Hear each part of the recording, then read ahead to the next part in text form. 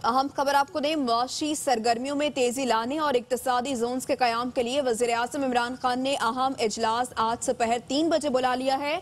बात करेंगे, अब्दुल कादिर हमारे साथ मौजूद हैं। अब्दुल कादिर, बताइएगा कौन कौन शरीक होगा इस इजलास में?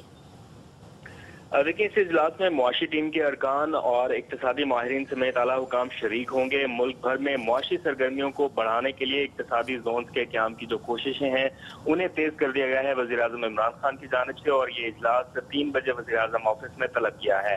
इस इजलास में मुल्क के मुख्तलिफ हिस्सों में खसूसी तौर पर जो इक्तिसादी जोन का क़याम है उस पर मुशावरत होगी, और वज़ीर-ए-आज़म को अब तक इकनॉमिक जोन के क़याम वाले से जो हुकूमती कोशिशें हैं उन पर ब्रीफ किया जाएगा। पाक चाइना इक्तिसादी कॉरिडोर को लेकर भी वज़ीर-ए-आज़म इमरान खान पहले कई मरतबा कह चुके हैं कि मुल्क के मुख्तलिफ हिस्सों में इक्तिसादी जोन बनाए जाएंगे। तो अब वज़ीर-ए-आज़म को आज इस इजलास में आगाह किया जाएगा कि अब तक इस मामले में क्या पेशरफ्त हुई है।